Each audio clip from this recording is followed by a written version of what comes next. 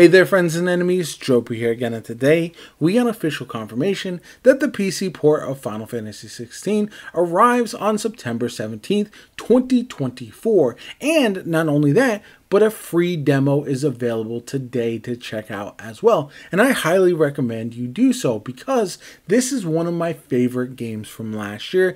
And if I'm being honest, one of the more memorable games I've played in recent history. It has absolutely stuck with me long after beating the game. And I think this is something that is often overlooked with video games, as it's easy to have a technically good game, but it doesn't hit the emotional heartstrings that Final Fantasy XVI does. So today I want to talk about some of the flaws of the game, but also try to sell you on why, even with those flaws, this game is absolutely worth it. Now, first off, it is available for $50 on September 17th for PC, with the DLCs being an additional charge, or you get the complete edition for, I believe, $70 if you want the base game and the DLC. Now, I think the DLC are absolutely worth it, but I would start by getting the demo to try out, then maybe checking out the full game if you enjoy it, and if you love it like I did,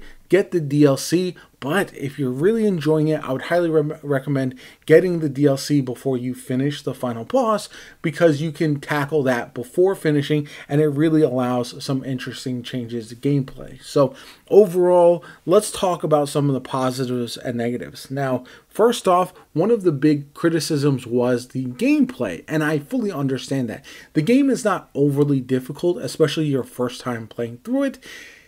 And the gameplay is a lot different from other traditional Final Fantasy games. It is heavily action-oriented. It's more of an action RPG than any kind of turn-based game that we've gotten in the past. I don't think that's necessarily a bad thing, but I understand why that might put some people off. However, I do think some of the talk of the inability to use some of the different combinations is overblown, especially when it comes to boss fights, because there are a lot of iconic abilities that you're able to accrue over the course of the game, and when you get to a boss fight, they absolutely come in handy, and you can chain them together for interesting gameplay elements. And I do feel like it does work really, really well. Now, once you get to the end game and you do some of the challenges at a harder difficulty, or you go to New Game Plus, you might see it shine just a bit better as well, but not everyone's going to want to do that. Going forward, though, I think the other big criticism was the pacing of the game, combined with the almost semi-open world elements not really feeling as put together as one would want, not feeling as alive as you might have expected, and some of the criticism of the side quests that we get as well. As far as the side quests, though, I do feel like that criticism is overblown. You get a lot of unique items that are very useful from the side quests, and if you like the story, if you're emotionally invested, the side quests provide a lot of detail you otherwise might have missed. So I feel like they do an interesting balance of side quests that are important to the story, or they provide important gameplay elements, and pretty much all the side quests have one or two of those to really sink into. And I think that's something that when people are looking at side quests, maybe they aren't as fun gameplay wise, but they do provide a very interesting addition to the storyline. But I think that just combines with the fact that the little open world areas that you get just don't feel alive enough and exciting enough to explore. That's one of the major downsides for me of the game personally. However, if you treat it more as a linear game and you go from main quests to side quests and you're not really exploring as much, that's really where you're going to get the most out of the game, in my opinion. So I do understand that, but I also feel like a lot of the pacing issues are also solved by jumping from quest to quest instead of spending a ton of time exploring when that's not the main part of the game or the place the game shines. Now, the things that I remember from this game and why it stuck with me so much.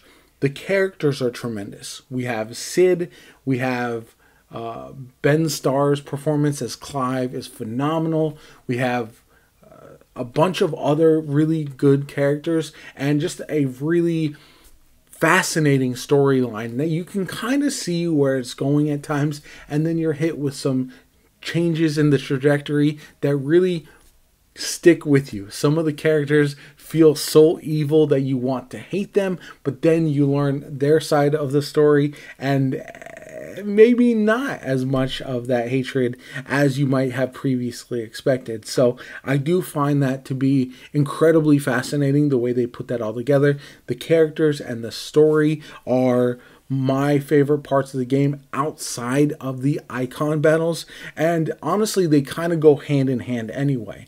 If you didn't know, the icon battles of the game are these massive kaiju battles where you are one monster Ifrit and then you're fighting another one. So these are absolutely tremendous visually, but they're also a lot of fun gameplay wise, and they all feel very, very different, which I really enjoy. You get more of them with the DLC as well, and you unlock more abilities by playing the DLC. So highly recommend that you do that if you're going to beat the game anyway.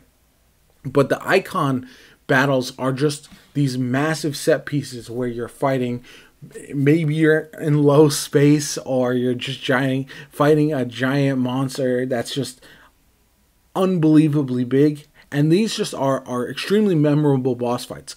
Oftentimes you can have games that have a bunch of different boss fights, but you really don't think about all of them. Some of them will be hit or miss. Well, all of these I think are absolutely tremendous, and it is very telling that amongst the fans of the game, there is a divided opinion on which one is the best. So I do find that to be a very, very cool thing. Like I said, the characters are good. The storyline overall is emotional and heart-wrenching at times.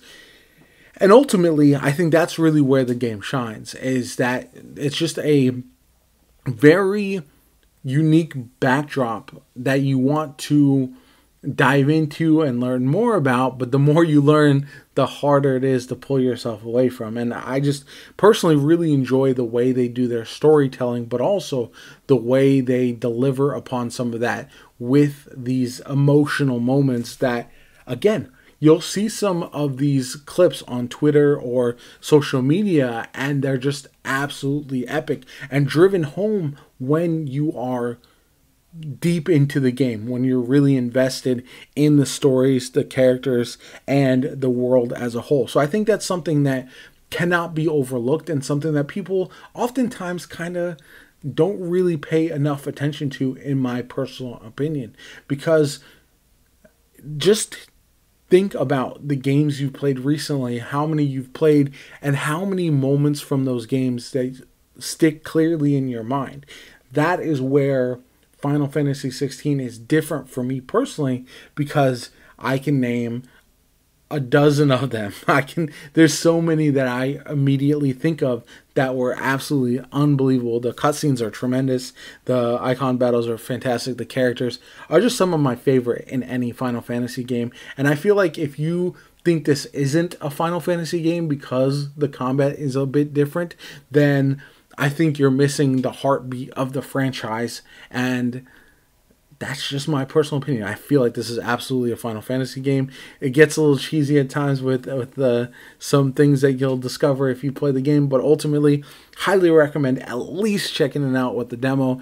Maybe watch a video or two to see if the game is for you. And yeah, I hope you guys get to enjoy it as much as I did. I absolutely loved the game.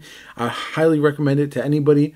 But if you enjoyed the video, hit the like button, subscribe to our channel. Helps me out tremendously. Shows you want to see more Final Fantasy XVI content from me going forward. I might do some videos, go back to the game, check it back out after being away for a while, if you want to see anything like that. But either way, my name is Jopa. Have a good one. I'll catch you all later.